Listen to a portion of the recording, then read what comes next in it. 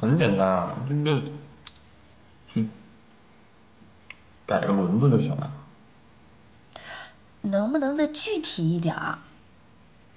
行，我给你举个例子啊，就比如说山地自行车，还有公路自行车，其实它的轮子设计的区别，还有纹路不同，对它适应的环境都不一样。那你说这个转向架能够放在我们正在研究的概念车上吗？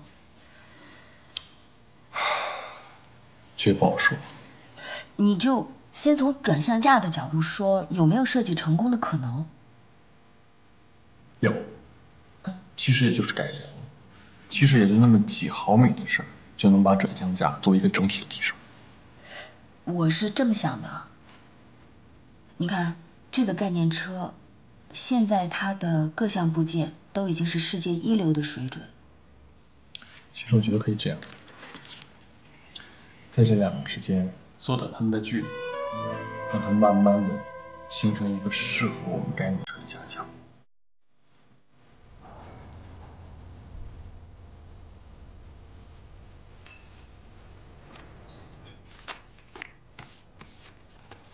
这是嫂子给我发的资料，我加了些内容，整理出来给你看看。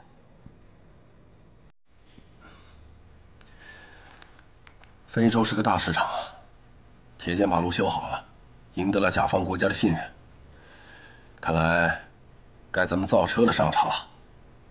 江车必须要接好这一棒，把车造好。中国人造的车行驶在中国人修的路上，这也是咱们中国的一枚名片呢。我相信有嫂子帮我们对接，咱们江车应该能十拿9稳。拿下非洲市场，完全可以靠我们江车自己的实力。今天的江车，不可同日而语啊！好，你赶快去做一份计划书吧。好。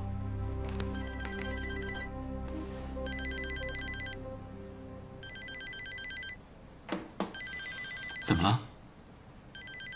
嗨，我丈母娘，这不是一直嚷着要带阳光去非洲，让我带他们去办护照。去非洲？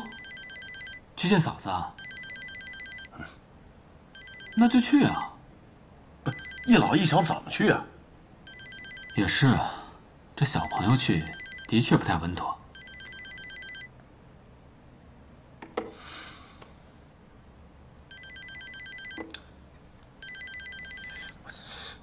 哎，金少，要不你帮我接吧？你就说我跟客户谈判呢，然后忘拿手机了啊！我接？赶紧接吧！啊！不是杨总，你这么一直躲着也不是办法呀。喂，钱奶奶，我是小谭，对，杨总啊，杨总他突然间这个被客户叫过去了啊，他手机忘带在我这儿呢。啊？您在大门口？公司门口。哎，你拖着他，你帮我接火腿了啊！钱奶奶，您在下面等我吧，好吧，我下接您啊。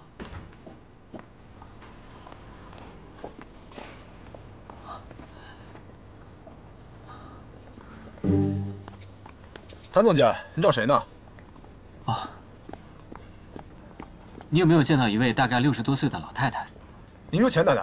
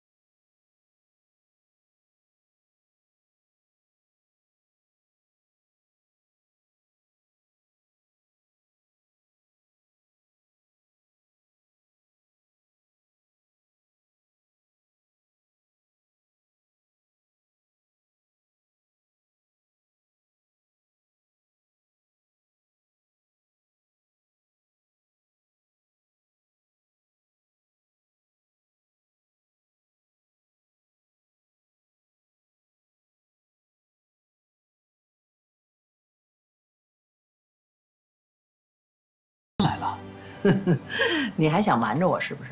杨总躲哪儿去了？他这新办公室啊，我是没来过，夏秘书告诉我的，在这儿。也没有了。杨总真的是有其事，但是呢，他之前跟我透露过，他是不太想让您到非洲去。是这么回事儿。这2年不是我带着阳光吗？你们杨总1个月也不见得能见儿子一面，放暑假了，我想干脆带孩子上非洲找他妈去，跟他妈生活一段。你说这爹不亲娘不爱的，这孩子多可怜呐！是啊，钱太太，您说的这个情况我很能够理解。我们江车的男员工结了婚生了娃之后，的确是因为工作没有时间照顾家庭，都是丈母娘帮着带孩子。所以我们江车内部有句玩笑话，说江车男员工的丈母娘顶半边天，是江车集团的先强后盾。您就是最好的榜样。小谭呐，你甭给我戴高帽，让你们杨总赶紧给他儿子办张护照，啊，别忘了转告他，躲是躲不掉的啊。得了，你挺忙的，我也不打扰你了啊。来，我送您出去。哎，行，留步，忙你的，不用送了。好嘞。那钱奶奶，那您慢走啊。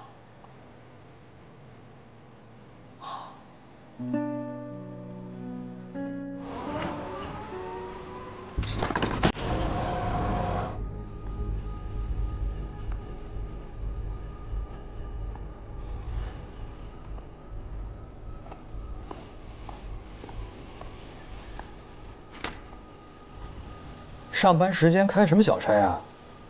有空继电器跳闸吧。跳闸？你先去，我马上来。好。这怎么会跳闸呢 ？MH515不会错的呀。师傅，是 MI515，你是不是看错了 ？MI515。现在没那么忙了，您是不是应该去看看医生了？我眼睛好得很，去什么医院？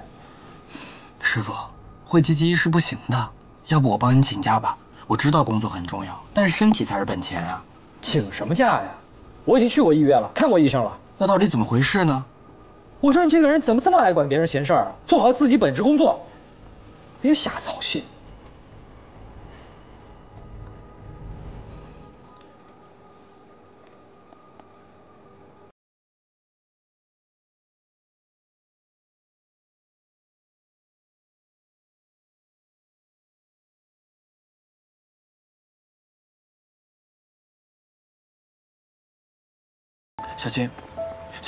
小青，听我说，我们在一起这么久了，有什么问题不能解决呢？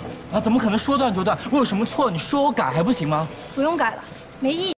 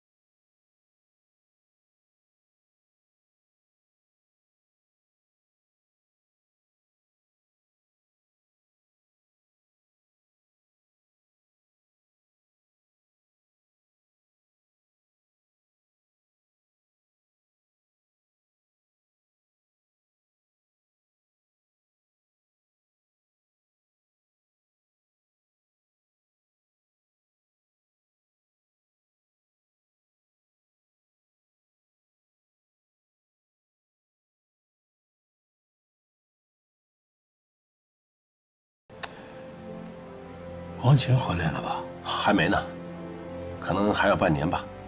哦。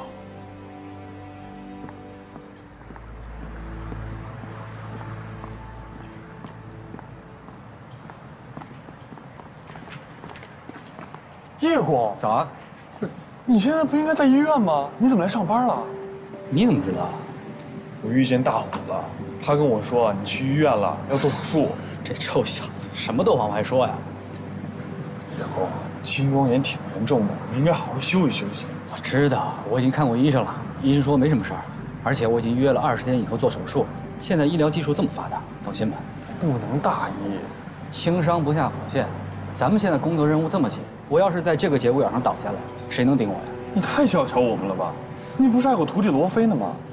我不是不相信年轻人，年轻人确实是有创新精神，掌握技术和经验是需要时间的。咱们这个工作容不得半点闪失。传授经验有的是时间，你应该先好好养病。元峰，咱们这个工作比的是什么？比的就是速度。我可不能成为拖江川后腿的那个人。行吧，你说我能帮你点什么？你帮我保密就行了，别搞得大家见到我都一惊一乍的。行了，我知道你关心我。要是有朝一日我叶大新为了江车因公殉职的话，买点吃的喝的，常去看看我。叶大新，好了好了，跟你开玩笑的，赶紧去忙吧。行，我去忙了。有事说话。哎。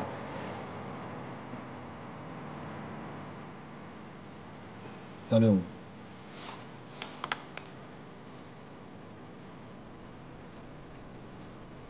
147。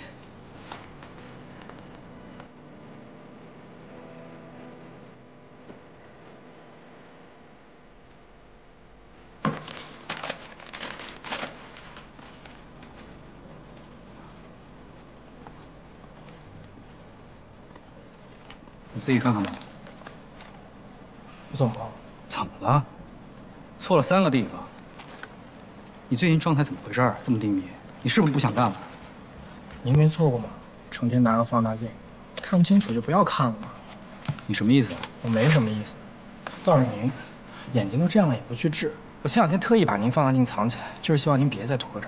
结果您倒好，又找出一个放大镜来。您到底图什么呀？原来这放大镜是你藏起来的。你知道你闯祸了，你知道吗？我把继电器都看错了。我的事儿不用你操心。我把您当成我师傅。我的眼睛我自己清楚的很，做好自己的工作，别管其他闲事。我已经憋了很久了。比起这些老工人，我学历算是很高的了吧？可是收入呢？低的我都不好意思跟别人说。成天没日没夜搞研发干活，我得到了什么？我们这么大一江车，学历高的人比你多了去了。我没见别人有你这么大脾气。你告诉我，你来我们江车图什么？图钱？哼，浪费我这么长时间来栽培你，我真是瞎了眼了。你就这点觉悟啊？我觉悟怎么了？我读了整整20年书，我花了多少个人时间在研究上？网上随便一个网红，比起我们赚钱多了几10倍。我不能眼红吗？你眼红网红啊？好，眼红去吧你！我告诉你，你现在就给我停职，给我写份深刻的检查给我。我没说错，我不会写什么破检讨，不写，给我滚蛋！这您说的，我早就不想干。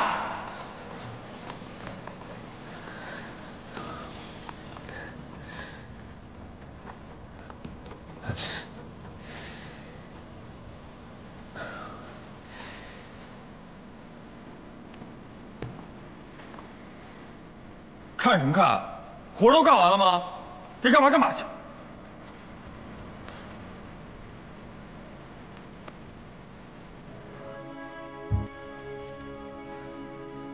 罗非，罗非，罗非，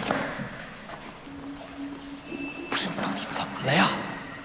江河，我准备辞职，你要不要考虑一下吧？辞职？不是你开什么玩笑啊！我就知道你循规蹈矩，给你画个圈你就不敢出来了。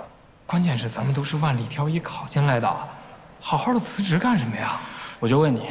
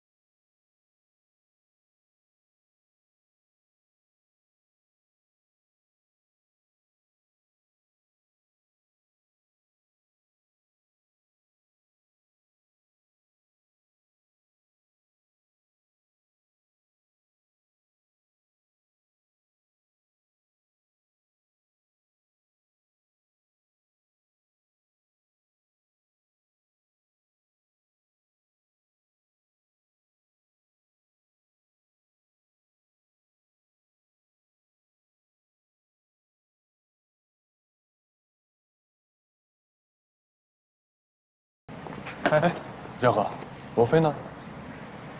走了。走了？说是要辞职。不至于吧？不就被说了2句吗？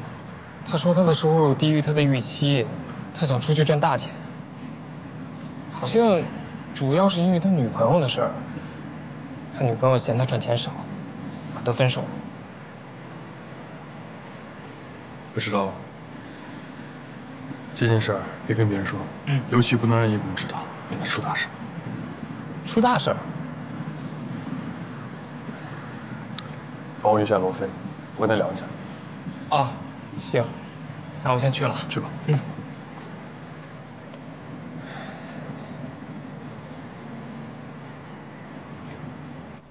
有没有？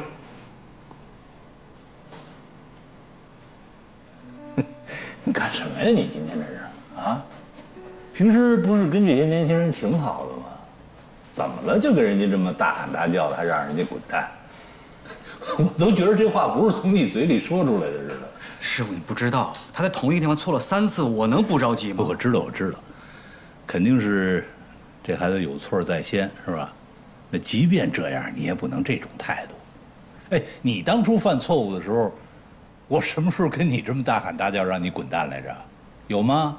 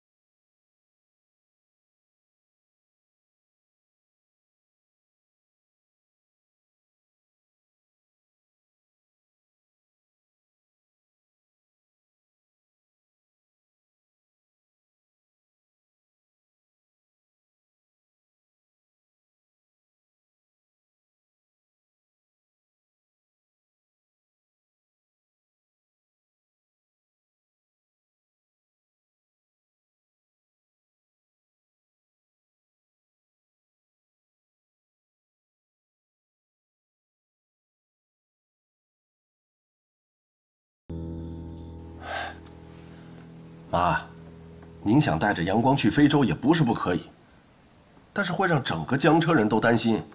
要不这样，等我忙完这一章，我找个朋友送您一块儿去，您看行吗？杨志刚，你也太小瞧我老太太了，是吧？真是，我怎么能小瞧您呢？那往小了说，您是咱们家的功臣，那也是江车的功臣；往大了说，你也是为国家做了贡献的。打住，打住啊！别给我戴高帽。哎，我就奇了怪了，你说你们这年轻人，怎么思想这么保守啊？世界那么大，我想带我外孙到外边去看看，怎么了？再说了，阳光他妈住外快3年了，你又整天不着家，是不是也得顾及一下孩子的心情啊？妈，您说的都对，我一直工作忙，没把您跟孩子照顾好，那都是我的错。别，谁的错都不是啊，谁都没错。反正啊，我去非洲的主意是打定了，你也甭想脱。今天不办，明天后天你也得给我办。不是妈，妈。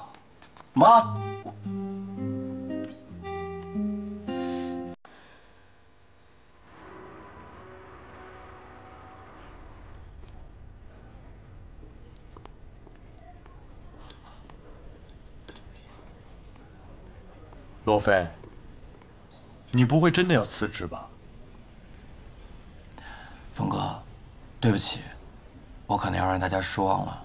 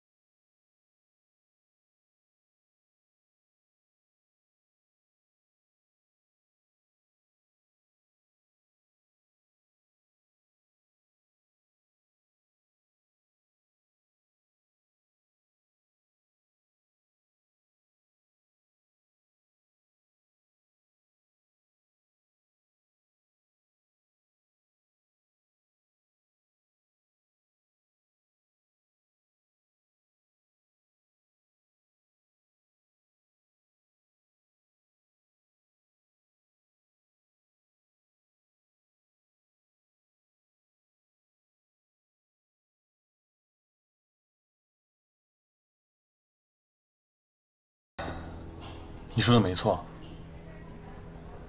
但我想说一点自己的想法，你愿意听吗？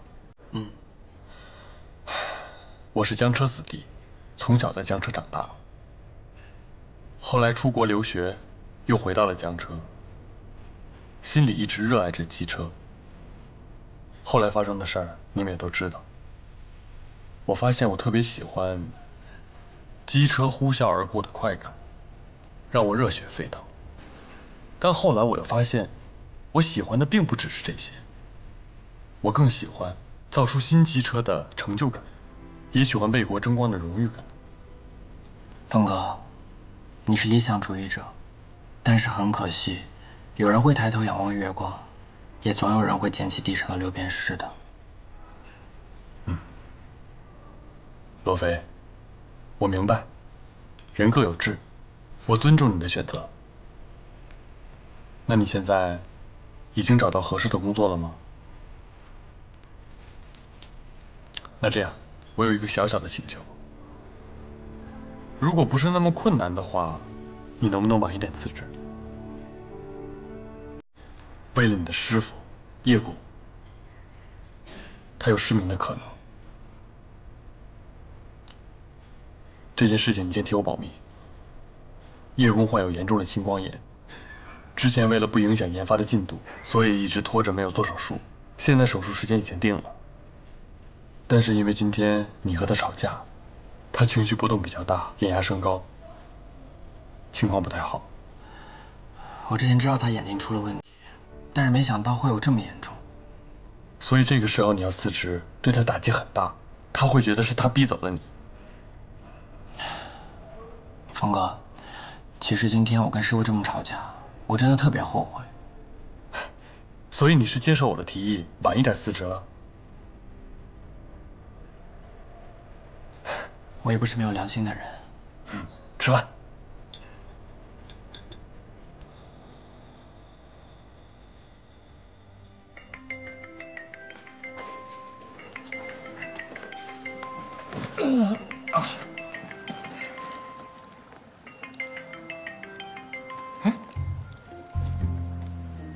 Hello， 林叔。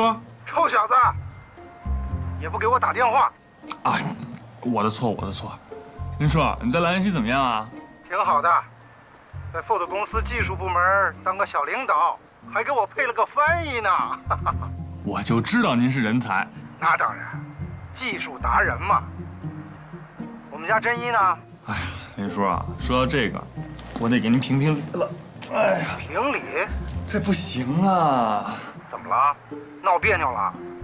我可跟你说啊，年轻人的事，我可不给你们当裁判。不是林叔，他现在啊跟我约法三章，跟我说什么不能在公司公开恋爱关系，还什么事都得听他的。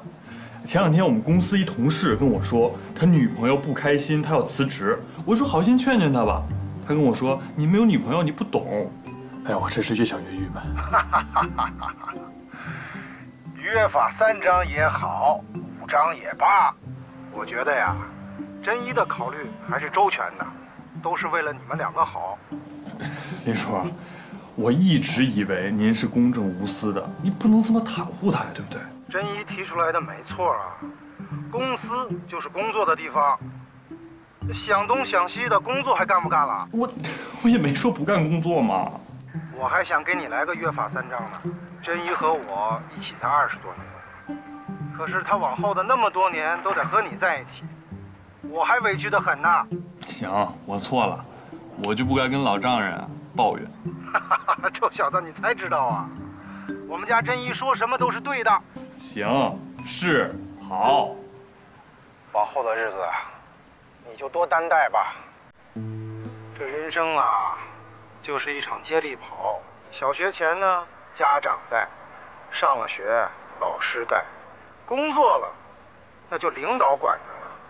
结了婚以后呢，我这个接力棒啊，就交给你了。有什么事儿，2个人好好商量。我知道了，林叔，放心吧。你一个人在兰溪好好生活，好好照顾自己。有什么事啊，就跟凤说。我知道，我会照顾好自己的。你帮我照顾好真一，行，我知道了，拜拜。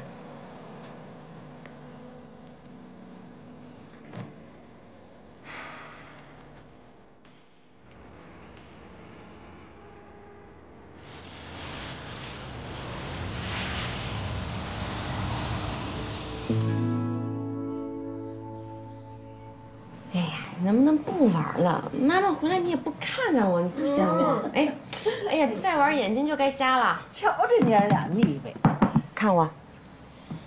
哎，王晴，我说你也是的，这回回来你怎么不事先打个招呼啊？嗨，这也是我们集团临时决定的。我这一接到通知，就高兴的马上订机票就回来了，也是想给你们俩一个 surprise。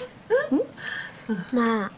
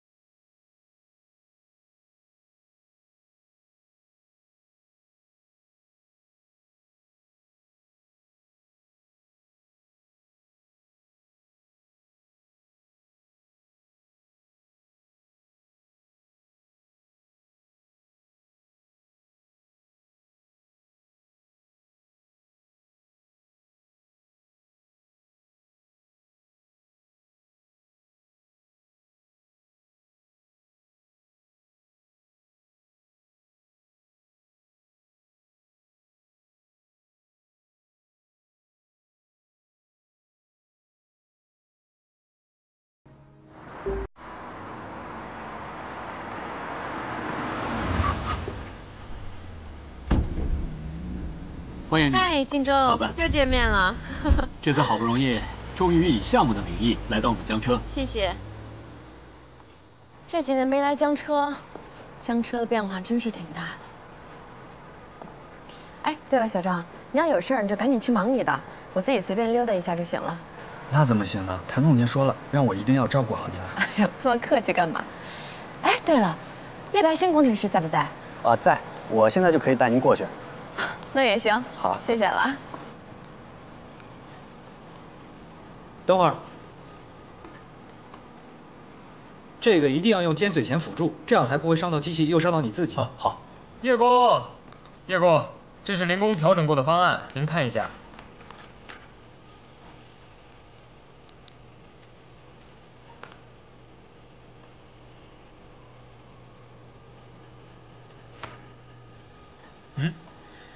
江河，你念给我听。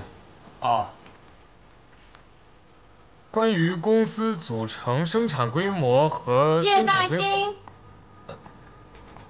王晴，好久不见，真是好久不见啊！我一早就听说铁建会派工程师过来视察，竟然是你啊！这不特意过来看看你吗？老杨终于把你给盼来了，走，去我办公室聊会儿啊！你们先忙着啊，我一会儿过来。好。这几年怎么样啊？挺好的。哎，你在非洲那边搞基建搞得如何？差不多了。嗨，咱们就是国家一声令下，保质保量的，尽快完成任务。哎，你来我们江车视察，觉得情况怎么样？你还真别说，无论从技术上还是硬件设施上，都比前几年突飞猛进啊！你说的太准确了。我告诉你，我们现在江车这几年发展是特别大的，所以我们江车一定是你们的不二之选。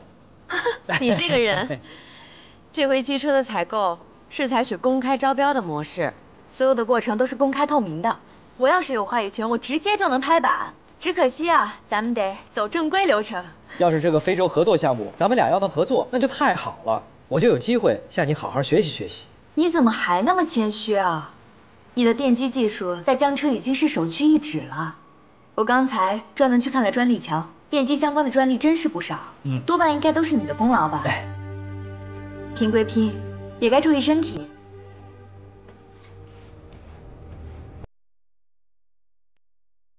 我知道。哦，不好意思。这些啊，其实都是我们工程师一起努力。我帮你吧。谢谢。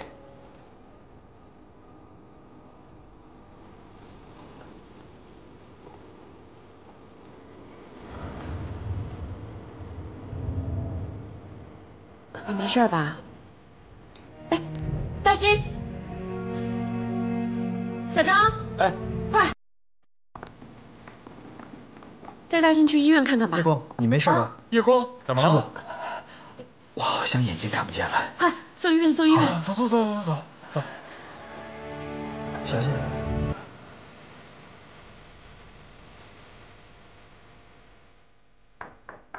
进来。